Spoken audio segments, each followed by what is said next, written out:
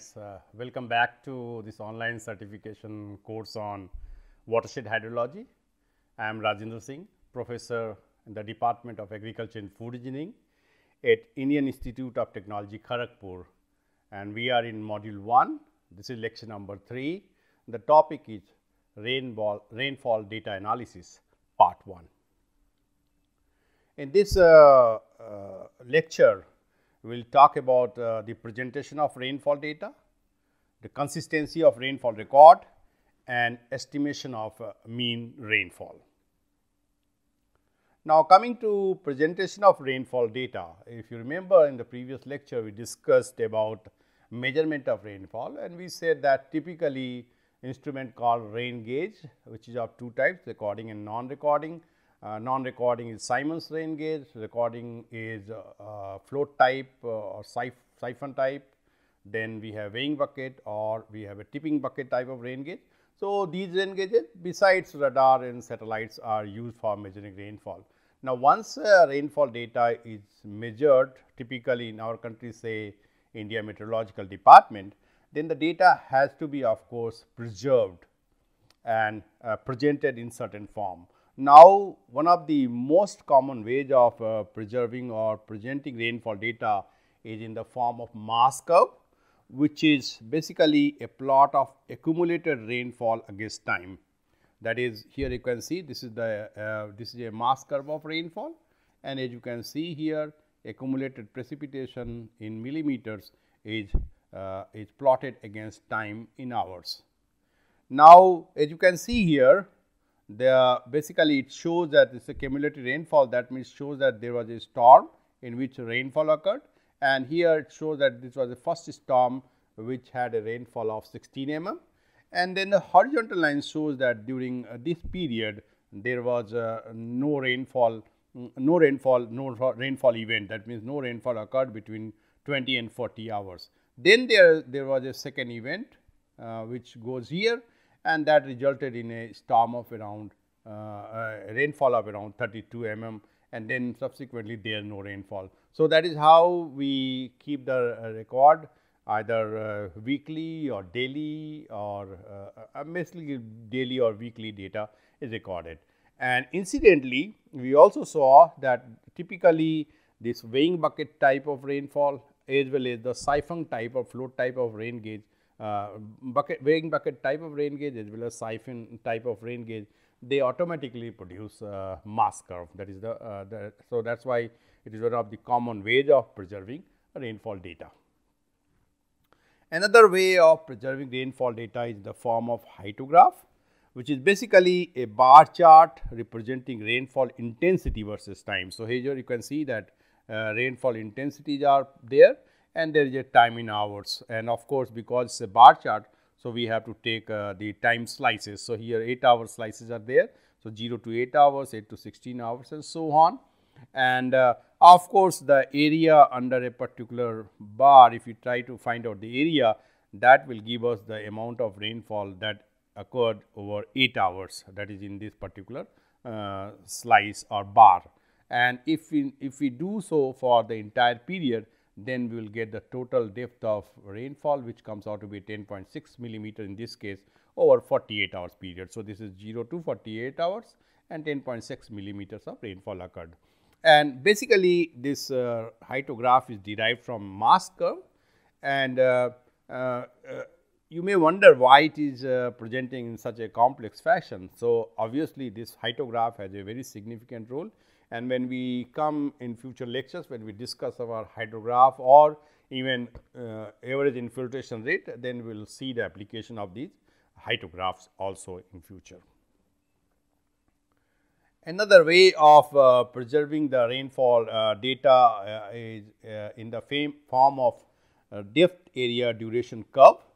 So, basically as you can see, it is here the depth of rainfall, that average rainfall depth versus area is plotted for different durations of rainfall. So, these 2-hour storm, 3-hour storm, they simply show the duration of the storm. So, areal distribution characteristics of a storm of a given duration is reflected in its depth area relationship. So, as you can see that depth, area and storm duration, all three is shown here.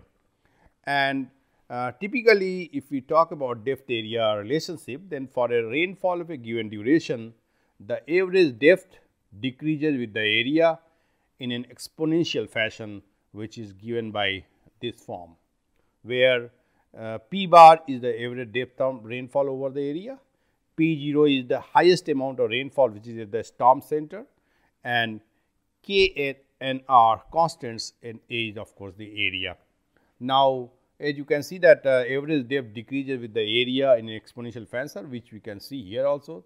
The average depth decreases with the area, as you can see that for as the area increases, the depth of rainfall is decreasing exponentially.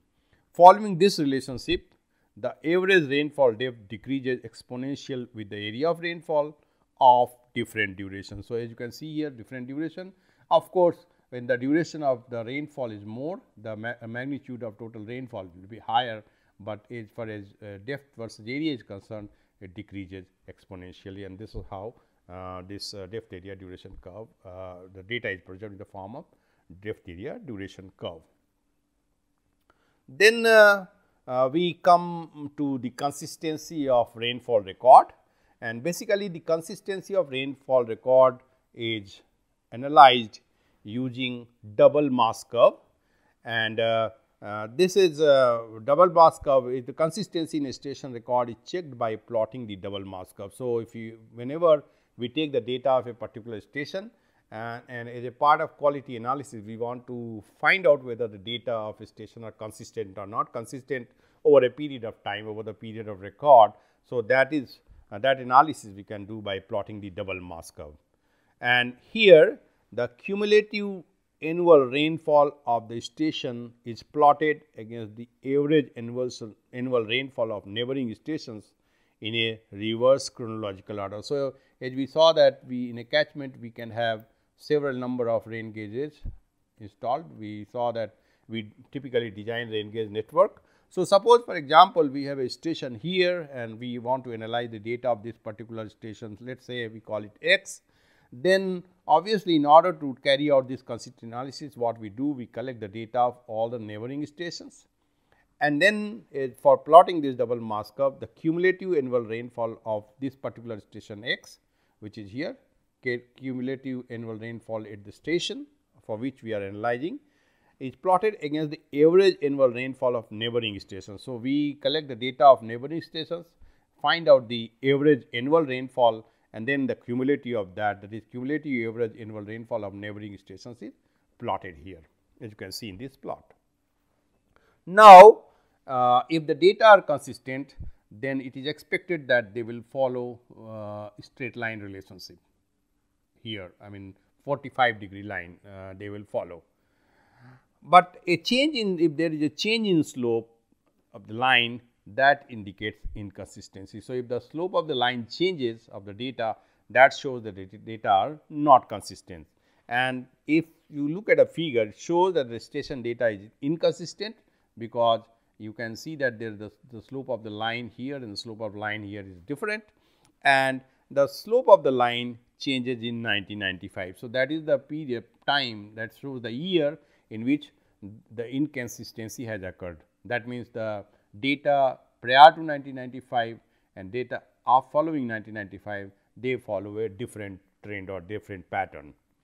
And basically, important point is that why do we plot this in reverse chronological order? We plot in the reverse chronological order, that means the latest data first and oldest data at the last, simply because that it is expected that in future we will be following the same instrument and same location and same data trend will be followed. So, what we do in double mass curve, when we correct the data, we try to bring the inconsistent data in tune with the current trend, and that is why we plot the data in reverse chronological order and then try to see whether data are consistent or not. And inconsistency in rainfall record may arise due to changes in the instrument, changes in the rain gauge location, or due to changes in the surrounding environment. So, for example, at a particular station, if the rain gauge was malfunctioning and the instrument itself was changed.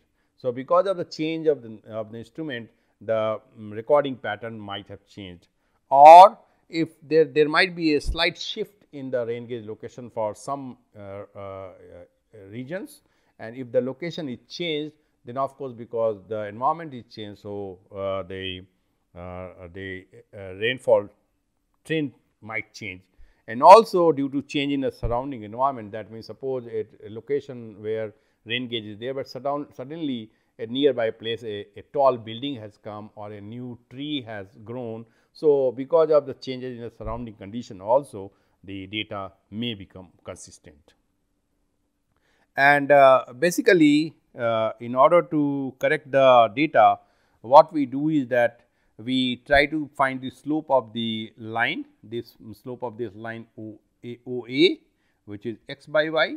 Similarly, slope of the line AC, which is A by B, and then we find the correction factor SOA by SOV, that is slope of the two lines is used as a correction factor, and then rainfall data prior to 1995 has to be multiplied by the correction factor. I think things will be very clear when we see an example.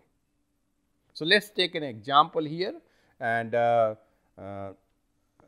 that example is the given the annual rainfall at station M and the average rainfall at various neighboring station near M in table 1. Use the double mass curve to check the consistency of the rainfall data at station M. Compute the corrected rainfall at station M if the data are inconsistent. So, this is here the table where rainfall at station M in millimeters, the annual rainfall, and average rainfall at various neighboring stations near M, that is average rainfall in millimeters, they are tabulated here. Now, data are from 1993 to 2023, but incidentally the data are already put in the reverse chronological order. As you remember that double mass curve, we always plot in reverse chronological order. So, if the data are not in reverse chronological order, we need to really put, but in this example, it is already put in a reverse chronological order. Now, as we saw in double mass curve that we need to plot the cumulative annual rainfall of station against the cumulative average rainfall of neighboring stations. So, first thing we have to do is we get the cumulative rainfall at station M. So, it is basically nothing but the cumulative data of this column. So, first value of course remains 612, second value is sum of these two values, that is 612 plus 426, which is 1038, and so on. Similarly, the sum P average millimeter, which is the cumulative average rainfall of neighboring station, that comes from summing up of cumulative values of this average rainfall value. So, first value here is 588, the second value will be sum of these two, that is 998, the third value of course will again be a let 787 to get 1785 and so on. So, cumulative values are calculated. And then of course, we plot the graph between the cumulative annual rainfall of station M and cumulative mean rainfall value of neighboring stations in reverse chronological order. So, this is how we get the graph. So, if you plot the graph between cumulative annual rainfall at station M and neighboring station mean rainfall, then this is what you graph we get, and this is referred to as double mass curve. Now, we have to analyze whether the data are consistent or not, and if we say that if data are consistent, then all the data will follow the 45-degree line. That means there will be no change in the slope of the line anywhere. But as you can see here, this is the point where the slope of the line changes. That means between O and A and C, the slope of the line are not same, they change. So, 2011 is the year where the slope of the line changes, that means station data become inconsistent. So, that simply means what? That whatever data we have prior to 2011, that needs to be corrected, and for that we need to find out the correction factor, and that is already we saw that is a ratio of the slopes of the two lines. So, we will fit straight line here. I have used Excel to fit the lines, and that is why these are the Excel generated equations. So, for OA this is the equation. So, the slope comes out to be 1.0 171, which is shown here, and for this part A to C, the slope is 0.8774, and so the slope of the line SAC is 0.8774. So, correction factor is the ratio of these two, SOA by SAC, that comes out to be 1.16. So, this is the correction factor. So, all the data prior to 2011 has to be multiplied by this correction factor in order to bring that in tune with the current trend of recording at this particular station. So, that is what it is written here. Rainfall data prior to 2000 has to be multiplied by the correction factor. Now, there could be a case, this is a typical case in both the figures I showed, but this line could also be like this. So, in that case also we have to find the slope correction factor, and in that case of course, this data will be again multiplied to bring in tune with the line AB. So, this could also be a case, it is not necessary that always it will go below 45-degree line. So, we final values of, if you look at the PM. So, that means for station prior to 2011, we will need to get the fresh values. So, prior to 2011 data is multiplied by this factor 1.16, and in this table the PM value in 2010 is 999. So, that has to be multiplied, that will be 1158.84, and in fact, all the data prior to that up to 1993, that has to be multiplied and by 1.16 in order to get the corrected data. So, this is the corrected data or consistent data which we will be using in our further analysis. Now, we come to estimation of mean rainfall, which is basically in a rain gauge, in a catchment we saw that there are multiple rain gauges. So, and the rainfall which is recorded at these stations is referred to as point rainfall. So, this is point rainfall data which we call. So, at a particular station whatever data we get, we refer to that as a point rainfall. So, any station data if you take, it will be a point rainfall, but we need to get probably a representative value, the mean value for the entire catchment. So, that in that case we have to convert the point rainfall at various stations into an average over the basin, and the commonly used methods we adopt are, there are 4: arithmetic average method, Thejan's polygon method, isohydral method, and 2-axis method, and we will discuss these methods one by one. Now, let us start with arithmetic average method, and as the name itself suggests, it is a simplest method, that is where we just take the arithmetic average of all the point records, but there is a condition that this method is used or could be used when the area is hydrologically homogeneous and the rain gauges are uniformly distributed over the catchment. So, the first condition is that the hydrological behavior of the catchment should be uniform throughout. So, obviously, there are ways of finding out whether the area is hydrological homogeneous or not, that we have to find out. And then of course, another condition is the rainfall should be uniformly distributed over the catchment to represent the data of all parts of the of the catchment. So, if these conditions are met, then simply an arithmetic average of the values recorded at various stations gives the mean rainfall of the basin. So, R bar is nothing but 1 by n I12 and Ri, where R bar is the mean rainfall areal rainfall, Ri the rainfall station I. So, sum of all the stations will be taking and dividing by the number of rain gauge stations. So, basically arithmetic average method, each station is given equal weight. So, that and weight is by 1 by n. So, basically it is nothing but 1 by n is nothing but the weight assigned to a different to each of the stations. So, let us take an example here, and in a year the annual rainfall at different stations in an area are given below. Determine the mean annual rainfall of the area. So, there are 4 stations R1, R2, R3, R4, and recorded rainfalls in the year are 800, 2009 and 1806 and 1103.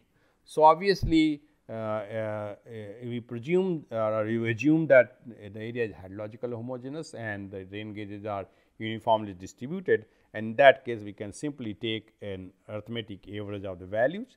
So, some value divided by the number of rain gauge stations will give us the average value, which is 1180 millimeters. So, mean rainfall, mean areal rainfall of the area using arithmetic average method comes out to be 1180 mm by this particular method. Now, the next method is Thiessen polygon method, which is one of the most popular methods for estimating the mean areal rainfall. In fact, most of the computer software also use this method. So, here polygons defining the area represented by various rain gauge stations are created by drawing perpendicular bisectors to the line joining the rain gauge stations. We will see the detailed procedure in the next slide. And then the mean annual rainfall is estimated using the following equation: 1 by A sum of I12 and AI Ri, where Ri is the rainfall station at station, area represented by I station I is AI, and N is the number of rain gauge stations. So, in this case basically AI by sum of, that is A, that is sum of, which is nothing but sum of AIs, that gives the weighing factor for the particular station. That means the weights are assigned based on the area of the polygon represented within the particular catchment. Now, coming to procedure, what we do is that we draw the catchment area to a scale and mark the rain gauge stations on it. So, as you can see here, we have 6 rain gauge stations A to F and marked here. Some of the stations may be outside the catchment boundary. Now, what we do is we join each station by straight line, which is the solid line shown here, to create a triangular network. So, as you can see that there is a triangular network created. Next, what we do is that we draw perpendicular bisectors, which is shown here is a blue color dashed line on each triangle, and they extend the bisectors to meet other bisectors and the catchment boundary. So, we draw these perpendicular bisectors like here and here and here, and then we also extend so that they cut each other and also the catchment boundary here and here and so on. So, that is the procedure followed in each case. Now, these bisectors form polygon around each station. So, as you can see for station A here, this is the polygon. So, that is the area being represented by station A. So, these bisectors form polygon around each station. The area of polygon gives the area represented by the station, and area may be calculated using a planimeter or by converting the area into a smallest geometric, or you can use a graph sheet. You can plot this entire thing in a graph sheet and get the representative value. For stations close to the catchment boundary, the boundary lines form the closing limit of the polygon. So, this is important because for station E in this case, though it is outside, so basically this is the area. So, catchment boundary forms the limit for this area. So, this area which is within the polygon, but bounded by the catchment boundary on one side, that is representative for station E. Let us take an example. Estimate the average precipitation using Thiessen polygon method. So, there are stations, these are the rainfall recorded on these stations. So, as we have discussed, we will create the Thiessen polygon network, and we will extend, and then we will find the area that is representative of different stations, and then we will find out the catchment area. So, here for example, station A, the area represented by station A is 72 square kilometers. Then of course, we multiply the area and the catchment rainfall, area and rainfall to get area into rainfall, and average precipitation, we know that summation of area into this rainfall divided by total area. So, if we sum these values, we get 2572.6, and if we sum the area, then we will get a value of 344 square kilometers. So, average precipitation comes out to be 7.47 millimeters by this method. Then we come to the last method, that is the isoheital method, the third method in fact, isoheital method. So, isoheights are the lines joining the points of equal rainfall magnitudes, and isoheights are drawn by interpolating the point rainfall data. So, basically this is what isoheights are, and we will see the procedure. And the mean annual rainfall is estimated using the following equation. That means the area enclosed in between two isoheights, that is we found out, and of course, the average of the two stations within which the area has been measured, that is taken into account, and the sum of that divided by total area gives us the average rainfall. And this method is useful in hilly terrains. Basically, it is more useful in hilly terrains. So, let us take an example here. Procedure: draw the catchment area to the scale and mark the rain gauge stations on it. So, that is what we have done here. We have the catchment area and the rain gauges are marked here with the recorded rainfall values. Put the recorded rainfall values of rainfall at the station for the period of interest. So, that is what we have done here. Maybe we can say this is a daily rainfall. Draw the isoheights of various values by considering the point rainfall data as guidelines and interpolation between them. So, for here, say for example, for in order to draw this 3 mm isoheight, we of course need some surrounding points which is not shown, but we have to have some data, otherwise we cannot draw. But say for example, we want to draw 4 mm. So, obviously, the 4 mm value is already recorded here, but then we can between 3 and 5 we can interpolate and find out where 5 lies. Between 3 and 5.5 we can interpolate and find out where 4 lies. Between 3 and 6 we can interpolate and find out where 4 lies. Even we can use this data 3 and 6.5 to interpolate where 4 lies. So, we get in that way, by interpolation we get enough points to be able to draw the isoheight of a known value. So, that is what we have done here.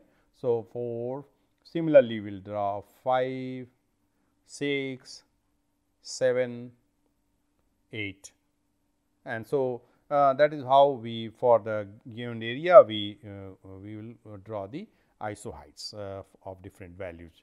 And then what we do is determine the area between each pair of isoheights. So, that means between 6 and 7 if we have to do, then we will find out the area between 6 and 7, so on and so on. And either by planimeter or by converting the areas into smaller geometrical shapes, or even if you can use a graph sheet and if you have enough large size of graph sheet is available. Then let us take an example or problem on isoheightal method. Use the isoheightal method to determine the average precipitation depth within the basin for the storm. This is the storm which is given here, and for which the isoheights are already given, and the isoheight interval is given here. The average rainfall values between the isoheights, that is between 10 and 20, the average rainfall will be 15, 20 and 30 it will be 25 and so on. And then what we have to do, of course, we have to find out the catchment area.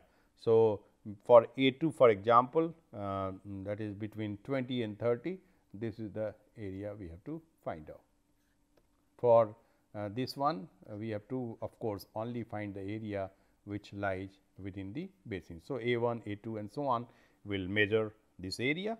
Then area into rainfall, that means area is there, average rainfall is there, that we will multiply, and then we can obviously get the sum of the values. So, sum of this is 16,830, that is sum of these values, and the total area of the catchment is here, and average division of that will get the average areal rainfall of the basin, which comes out to be 39.3 mm. So, with this we close this lecture today.